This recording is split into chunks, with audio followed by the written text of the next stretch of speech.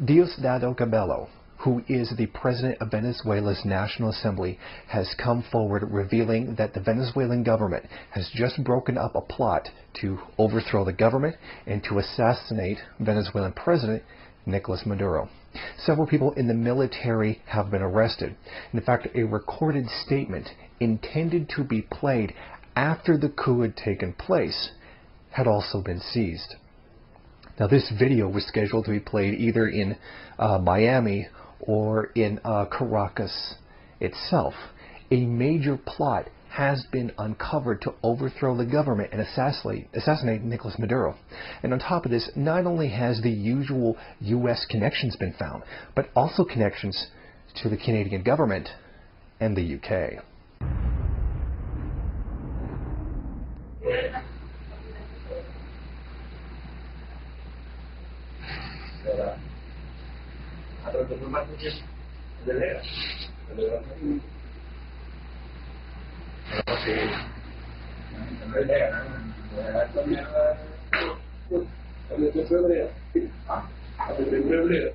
Evidence shows connections with the Canadian RCMP and the entire, basically, diplomatic corps of the UK, which is in Venezuela right now. What happened was they were made aware that this incident was going to take place, that this coup was going to be attempted, and they asked for information regarding access to transportation, like flights out of the country and whatnot. Computers that have been seized by these military personnel contain the locations that were intended to be attacked on the day of the coup, which include not only the presidential palace, but actually Telesur, the media company in the country as well.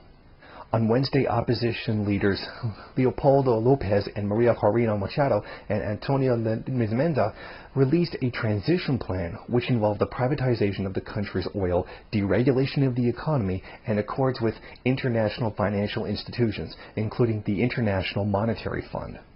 As a Canadian, I find it very interesting that the RCMP has been found connected to this attempted coup.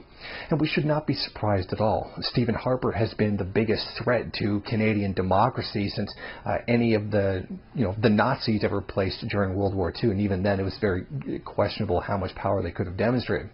But very clearly, here we see the Canadian government under Stephen Harper playing an active role in subverting the democracy and planning assassinations against foreign leaders who have not done what it is that they want them to do. Stephen Harper has been a tremendous threat to freedom of speech inside of Canada.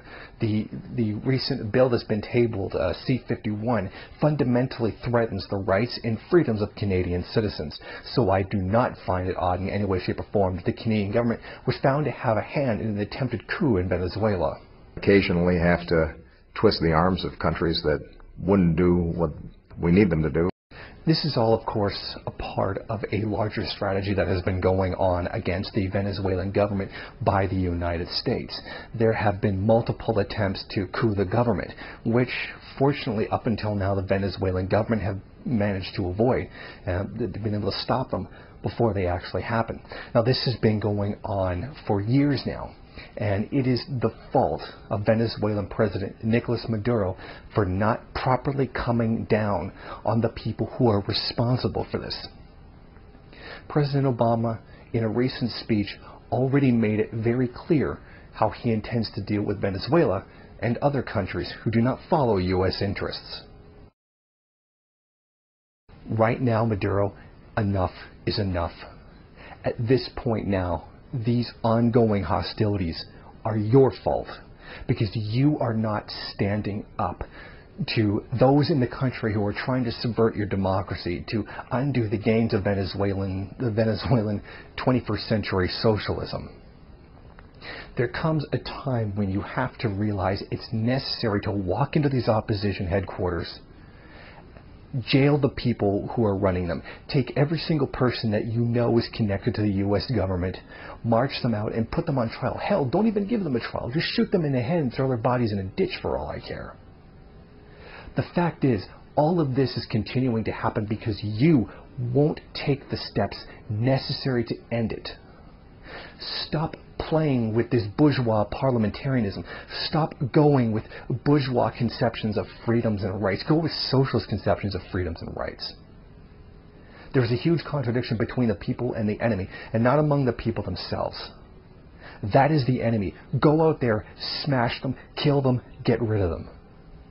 Because right now, they're running around Venezuela, killing people, threatening the country, hoarding food, causing skyrocketing prices.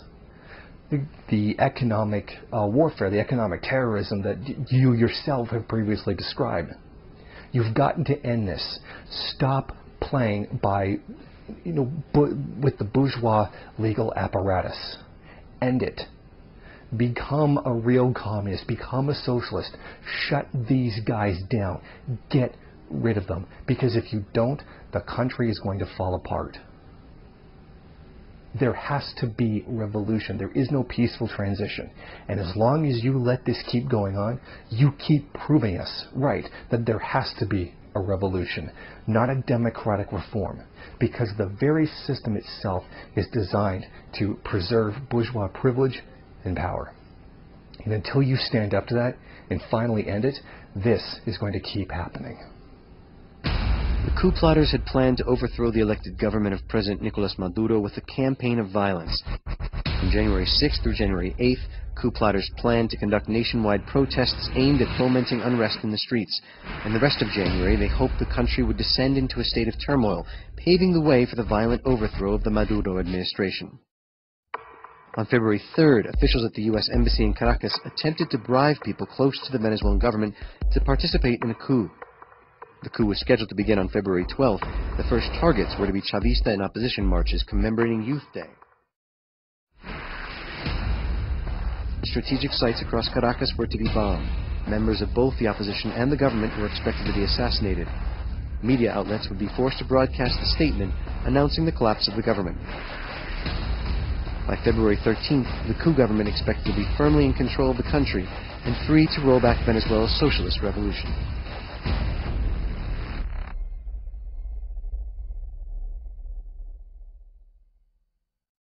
If you like this video and you'd like to see more of them, then head over to my Patreon page and show your support.